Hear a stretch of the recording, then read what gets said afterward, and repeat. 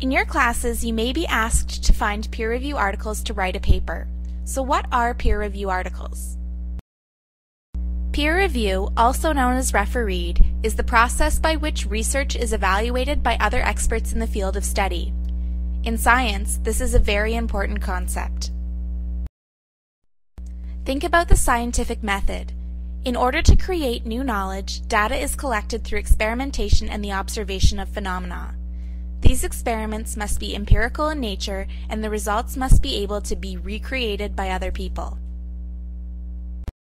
After this experimentation process is complete, the findings may be presented at conferences, and they may also be submitted as articles to journals. For example, if a scientist studying metal tolerance in plants writes an article on their research findings, they will submit that research to a journal that publishes research in a related field, such as botany, the environmental sciences, or adaptation. If that journal is a peer-reviewed journal, then the article will be sent to other experts who work in the same field to determine if it is suitable for publication. Sometimes these reviewers are experts that the author of the article has recommended, but more often the experts are chosen by the editorial board of the journal. These reviewers will take into consideration the quality, significance, and originality of the research. Feedback will be given to the author, and the article can be revised and resubmitted for publication. This ensures that articles selected for publication in peer-reviewed journals meet scientific standards. The peer review process can take several months to over a year from when an author submits an article to when it gets published.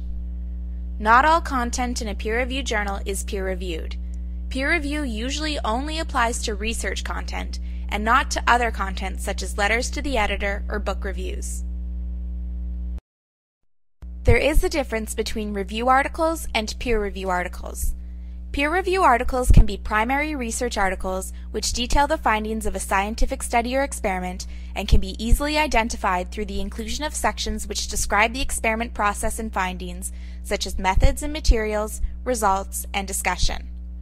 Review articles do not contain original research findings. Rather, they discuss and draw conclusions from patterns in the results of several primary research articles.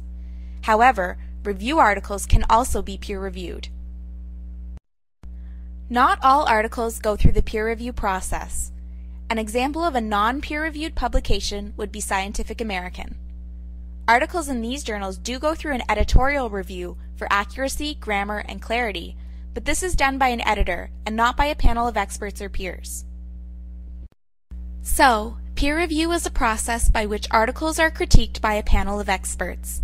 These experts consider the originality of ideas, the significance of the findings to the current body of knowledge, and the ability of the experiment or study to be reproduced by others. Peer review is meant to ensure that articles include research that is of high quality, making these articles scientifically relevant and great picks for your paper.